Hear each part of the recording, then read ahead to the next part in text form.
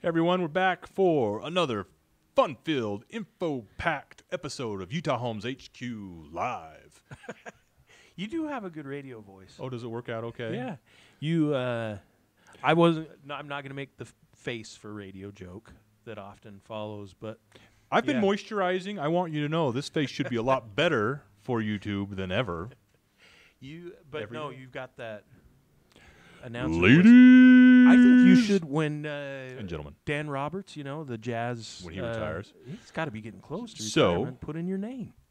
I've been complimented on my voice many times over the years, and in moments of fantasy, I've thought, what if could I fill in for Dan Roberts? And then I thought, I don't want to go to 41 Jazz games a year and talk the whole time, and then playoffs. Are you kidding me? I don't know. And then the pressure, I'd screw up. Yeah. I hope he's paid well. I wonder. I could be bought. I could be bought. Yes. Give me 2 minutes remaining. 2 minutes. 2 minutes remaining. 2 minutes. Is that how he says it? I don't know how he says it. Yeah, that's good. Okay. David Benoit in for Karl Malone. What year is it? Those were the glory days. Okay, we got off track, but we're not starting over because Sorry. that's the type of stuff that you want to know. Yeah. So in a previous video, we talked about the top things to do in Ogden, and now we're going to talk about the top things to do in Davis County. So this video will be 30 seconds long. I'm kidding. Throwing shade at Davis I County? live in Davis County. There are things to do, and we're going to talk about both of them. Okay, so let me go ahead and transition here. Another geography lesson for people that don't know. This is going to be helpful for people relocating from for Hill Air Force Base. But I'm not super techie enough to be able to just go ahead and outline Davis County, but we've got Salt Lake right here. And then you see we've got Ogden up here. Davis County is the parts right in the middle. So out here we've got Antelope Island, which we will be talking about out in the Great Salt Lake, which is the not as good Salt Lake, but getting better Salt Lake. That's right. Not so great right now. And then we've got Farmington right in here, and we're going to be talking about a place called Lagoon. Technically a peninsula, right? Antelope Peninsula. Let's not get caught up in geographical terms. Okay, so things to do in Davis County. Now, everybody probably has heard about the Great Salt Lake. And out in the Great Salt Lake, there are a series of islands. I want to say there are 7, possibly. Let's not play trivia on what those are. Okay. I mean, the big ones are Stansbury, Antelope, Fremont, and I guess Promontory, right? Even though it's this wouldn't be actually very hard. I've got a thing right here. You got Stansbury, Fremont. Is Fremont the only privately held? Used to be. Fun little fact: it was owned by the Diesel brothers. Yes. It's been used as a private hunting ground. They ran feral pigs out there. Right. That when the water was low, they made it over to Antelope Island. Yeah, they escaped. Right? It was going to be developed into real estate project. None of these things came together, so Fremont Island is now owned by Weber County, I believe. Oh, okay. Yeah, I think it was gifted to them. I don't know. I haven't bought and sold a lot of islands in my days, but yeah, that was privately owned for a little bit. What kind of real estate transaction is an island purchase? An island in the middle of a Salton Sea in Utah? Yeah. But whatever. They didn't call me for that. We don't really specialize in island sales. Antelope Island, though. Let's talk about this. It is.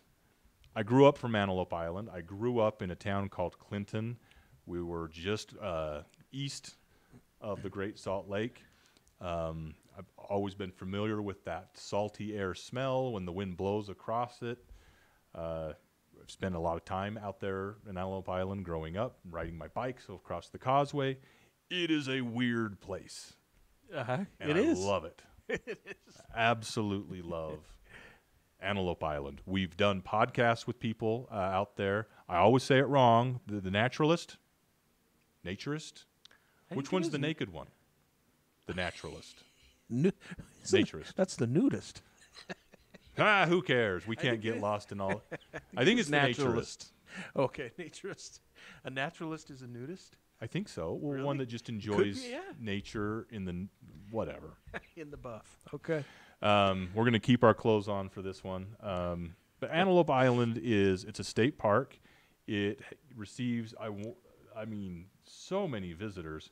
Refer to our podcast for all of the stats. This is just a brief introduction to it.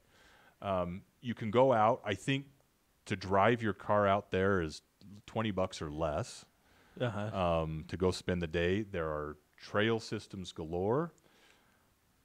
The main peak that you see for Antelope Island is called Frary Peak, named for the ferry that used to go back and forth across the water. No, that's a ferry. I'm kidding. I got you. It's YouTube humor. It's not good. It's free. What are you complaining about?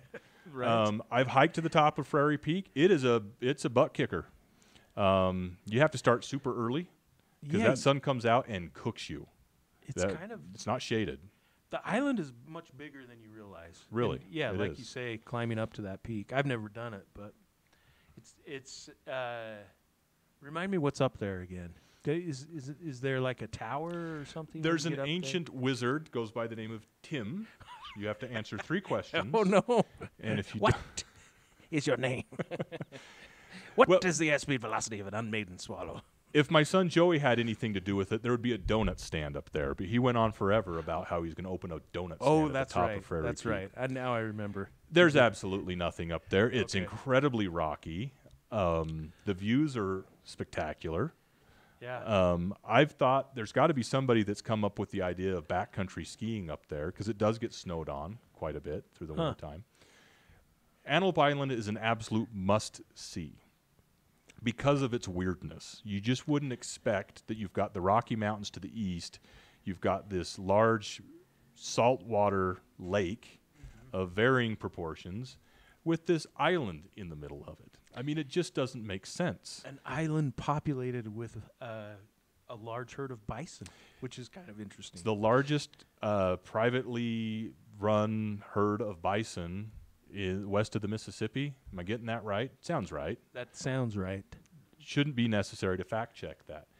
It's so cool. They're so huge. They're free roaming. Yeah, and don't mess with them. Now, I've seen so many people like, I'm going to go. I want to pet the buffalo. I was just about to make a joke that the bison rides are free if you can live. Right? You can't. Do not mess with the bison. I cannot emphasize this enough. When those guy on the buffalo videos were really popular, I think some people tried to recreate it. But those, do not mess with bison. They will they're wild animals. They'll turn ugly and mean quickly. Yellowstone every year produces a number of videos of people that just thought that they could get close to these beautiful, quiet, giant animals, and it always goes poorly. The same thing happens out at Antelope Island. They've killed people, unfortunately. They've surprised multiple people that I know just running around a corner, and there they are. Yeah, and they know that they own the island. They don't care. They do not Your care. Your vehicle is of no importance to them. They aren't nice at all. No. We know a guy that has been attacked by a bison twice. Yeah. He goes by the name of Lucky. It's like the Great Outdoors scene. You've been struck by lightning 6 times? 66 times. But they're not to be trifled with. You will lose every time. Years ago, I swear, I thought as a family, we were out there. We go out there several times a year, that we were going to see somebody trampled to death by a bison. So we leave the beach area, and they're crossing the road like they do. They're everywhere. And this man gets out of his car to take a picture of bison to the west. Yeah. What he didn't pay attention to was there was one crossing the road behind him like 100 yards. And what they'll do at first is they'll kind of bluff you, but you don't want to take that chance. That's not a bet that you want to call. Yeah. And it starts hopping and bucking and running towards this guy who has his back turned, taking a picture of another bison to the west. And you just thought, we're going to the blood drained out of my face. My kids are sitting right there, and I thought, we're going to watch a guy get murdered right now. I start honking the horn. I start trying to get his attention. Oh. He never responds to me Never. at all. And then the bison, right before it gets up to his car, and it's hard to judge all these distances, it diverts off into the field. If only his father had been there to say, "Bison." Sorry. All right. You don't need to apologize. We're dads. I would want to notice, though, we're not wearing plaid today. We are not dads in plaid. This is the first time I haven't worn a plaid pattern shirt in, I don't know, 6 years. Laundry day. Yeah. But there's so many other wildlife creatures out there. There's bobcats. There's a bighorn sheep, and I've seen them when I got to see the whole herd when I was up there climbing Prairie Peak. That's cool. Because those, you don't see bighorn sheep very often. One of the big things that's underestimated is the fishing is wonderful. Did you know that? Oh, No. It's excellent fishing. I mean, your hooks only need to be about that big. Wait. But there's no fishing. Okay, I was there going in to say, Grayson. wait, what? Is there like a pond out there? Did I sell it? I think I sold it. No, it is a dead sea. Well, it's not as dead as you might actually assume. Yeah, there's a thriving industry in the Great Salt Lake, a brine shrimp industry, which are the brine shrimp. Correct me if I'm wrong. Those little ads you used to see in comic books, right? Mhm. Where you could grow your own Sea monkeys. sea monkeys. They're brine shrimp. They're just brine shrimp. Yep. Yeah.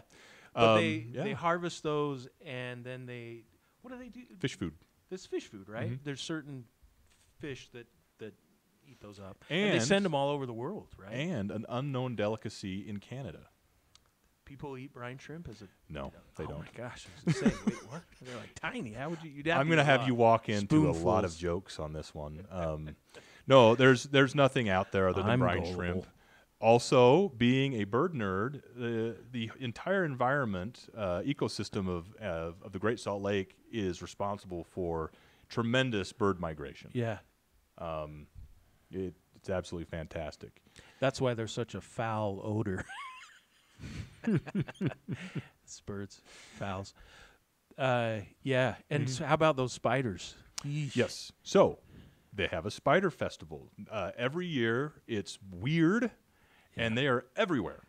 And they're also they're harmless. Harmless, but they're big. They're Like, they're pretty big, about yay big. What Yeah. you want to do is when you go out there, you just roll around in the sagebrush, Just get covered in spider. Like and they have Indiana a contest Jones. who can have the most spiders on them at one time. Oh, None of this is true, but my point is, you've got to go to analyze. I'm losing my. when is it? Is it late spring that the spiders are out in Boy, full we force? went. I can't remember. I want to say it's later in the summer, closer to fall. But yeah, even walking into the visitor center, there's like spider webs all over the outside, and Mm-hmm. it's an interesting phenomenon. It's a really neat. They've found shipwrecks from the pioneers have been found out there in the Great Salt Lake. That's got with the levels have been a little low, and we're hoping we're going to get some restoration of the lake with this epic winter. But there's a huge sailboating community out in the Great Salt Lake. This is true. I've probably completely submarined my credibility at this point. But it is a fantastic place. You've got to go out there. You should be warned. At certain times of the year, the bugs, the biting gnats are significant. As soon as that sun goes down, you better be in your car. Yeah. They've expanded. This is going to be a bit of a critique here. They've expanded the camping out there. There's no way I would camp out at Antelope Island. I wouldn't do it. It would be like you just would have to plan on going into your trailer or tent or whatever you've got. You want to be in a beekeeper dusk. suit or something. Yeah, Because and- it is. It seems like that's the worst Significant. in like May too, when the biting Mhm. flies. I are think so they really bad. do carry throughout summer though. But it's that nighttime in particular when they really intensify. Yeah. But the geography, the geology of Antelope Island. There's an old ranch. Yeah, the from Fielding Gar Ranch. is Fielding Gar Ranch. Really cool. I want to say oh crap, there was that's what Frary was named after, some other settlers as well, and he went to, his wife was giving birth, wasn't going well. He went into, floated across the Frary Ferry. That's a joke. He went across to try and get help for his poor wife, and came back, and she had passed away. She died. Oh. I should probably fact check that before. But I'm pretty sure that is the story. It's pretty.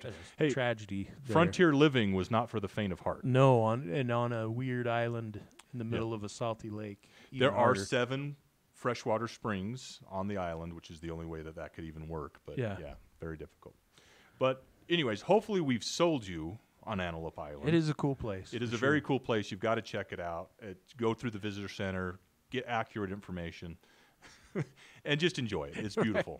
It's absolutely beautiful. Okay, so the other thing to do in Davis County. So we have one other thing. a fantastic amusement park called Lagoon. It's been around for dang near 100 years.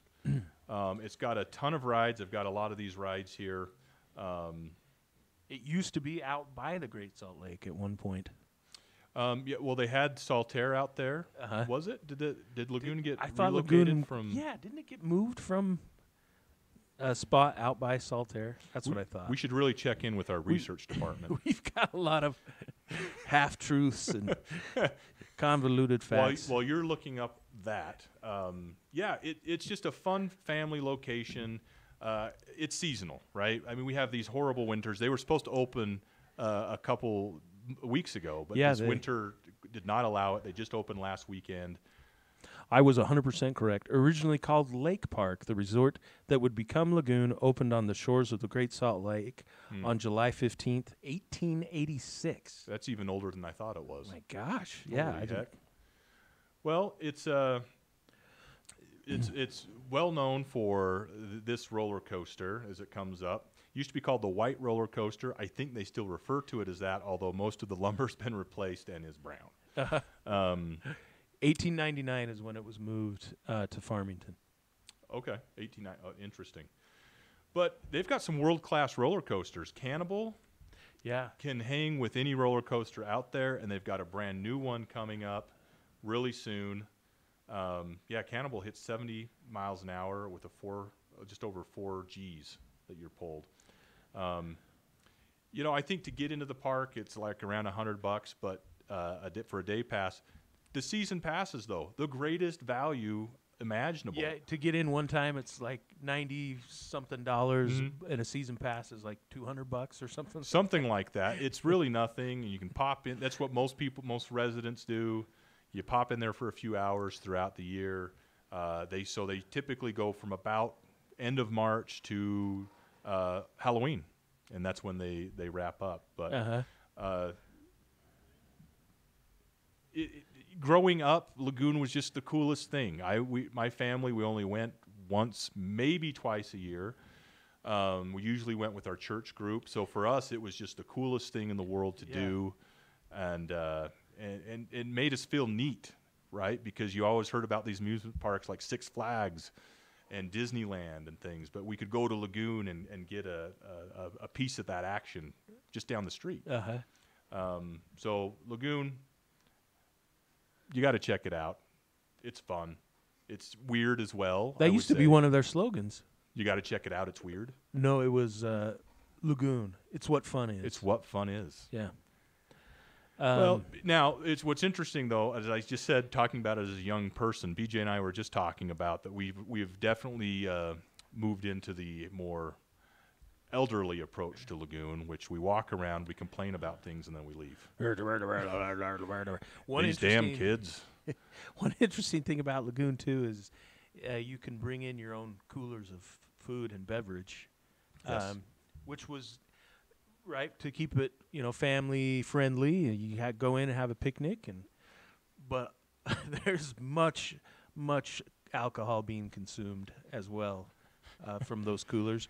And one thing that we talked about, or I remember on our podcast a lot, is just how cool of a hotspot Lagoon was for concerts back in the day in the 60s and 70s.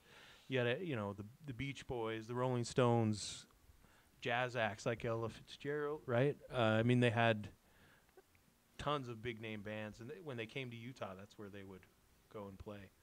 Not anymore. But. Well, not anymore. I mean, I think they even going back to the beginning, they had like Mozart showed up once. Dude, do you mean what's the 80s song?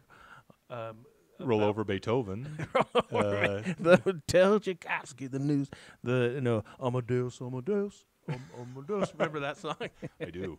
I can't remember. I think one of the last concerts they did have, though, when they had that amphitheater, I think was like the Monkees or something came through. But they had huge concert bands. It's kind of unfortunate that doesn't happen anymore, but it was a neat bit of trivia. I'm sure it could if Lagoon sold itself to Ticketmaster, and then they could get all these musical to the acts ticket back. overlord. I'm looking see if I can find the picture of Pioneer Fuller. What was that? Let's see what we got here. So Pioneer Village is actually a really neat. It's like a museum inside an amusement park. Yeah. That's the photo gallery. That's not what I want. They don't have a very good photo. Anyways, it's a kind of a small western town. They've got little shops, ice cream parlors. You can get your picture taken in an old-timey way. There's an Arby's that's like in a saloon. Yeah, that makes a lot of sense, but there is an Arby's in the old town. A little bit of a train museum down there. Lots of old buildings from the pioneer days, Utah pioneer days, have been relocated on the site. Couple rides. Actually, did you know they're taking out the log flume? Oh, no. Retired. I didn't know that. It's gone already?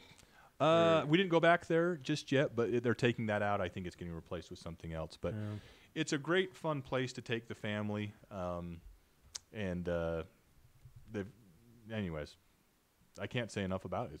It's cool. Way to go, Lagoon. Yeah, go to Lagoon for sure. Be careful with those ice cream cones, though. Sometimes they make them way too big, and your 2-year-old loses her mind, and you have to leave in shame through the entire park as your 2-year-old has a complete mental breakdown. It's one of our favorite stories. We have a lot of memories with Lagoon. I mean, as I was a kid, as I have kids. It seemed so big as a kid, right? And now it doesn't. I mean, you can walk across it in a few minutes, but there's a lot going on. It's great. It has all the charm of a large scale. They recently updated the dark scary ride, the terror ride, which is kind of a cool. Oh, did they update it? It's kind of a cool ride. They added a beer garden. So to your point, people could bring in their own coolers. Now, I enjoy beer, but I've never understood mixing beer with centrifugal force. It happens a lot. But people do. With negative consequences. Yeah, if you get on the Musical Express after a pint at the beer garden, you might have some. For sure.